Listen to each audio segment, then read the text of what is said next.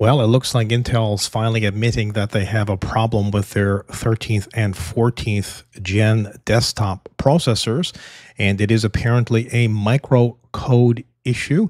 They are offering and delivering a microcode patch for this. I will link you to this. This is on Intel's site, and they are responding, and a lot of people are posting messages here. You can go over there if you want to find some help. Now, this is how it will work.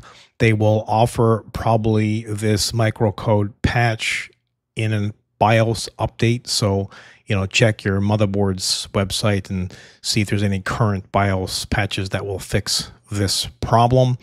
Once the problem is fixed, it should stop the issues, although I hear that it might not. If you've had this problem, your CPU might have degraded to a point where it's not going to fix it. But certainly if you have a new processor and a new motherboard, you want to update that as soon as possible. I don't know what the delivery is on this. Probably, they're saying here, I think in mid-August. So, it's a while to wait for this. And let's hope it actually fixes the problem. Do you have an Intel Core 13th or 14th gen CPU?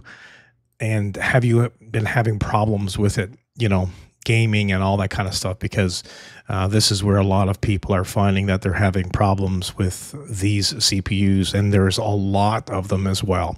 So I just thought I'd let you guys know about this problem. Intel is now, kind of, they're aware of the problem, and they have apparently found it, and hopefully they have fixed it. So we will see.